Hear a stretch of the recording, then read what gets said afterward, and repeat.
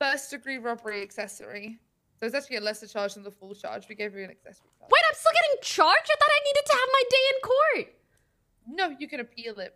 Wait, hold on. So I spend 3 hours being a hostage, fearing for my life, and then I make the difficult decision to risk my life in order to escape my hostage people, and then I almost die, and then I'm in the ER for 30 minutes trying to get resuscitated, and then I'm sent to jail, and then I lose $1,800? Right, madam, okay? I'm trying to be as reasonable as I can be with you. Clearly not! Clearly not!